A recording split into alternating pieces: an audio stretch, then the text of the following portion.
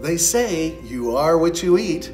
Today, I'm a Granny Smith apple with peanut butter. A little tangy, a little sweet, a little fiber, a little protein. Apple trees get their energy from the sun and the earth, and when you or I eat an apple, we take in some of that same energy. Food is vital to us because it gives us nourishment, nutrients and energy that help us to live and move and have our being.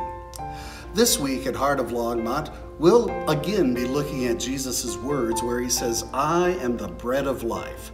If we want eternal and abundant life, we must eat this bread.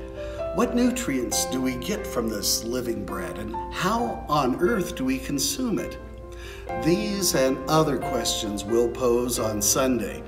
We don't claim to have all the answers, but we know how to ask good questions, and we'll explore some possibilities together. This Sunday, 10 a.m., here at Heart of Longmont, a United Methodist congregation, 350 11th Avenue. Until then, bon appetit.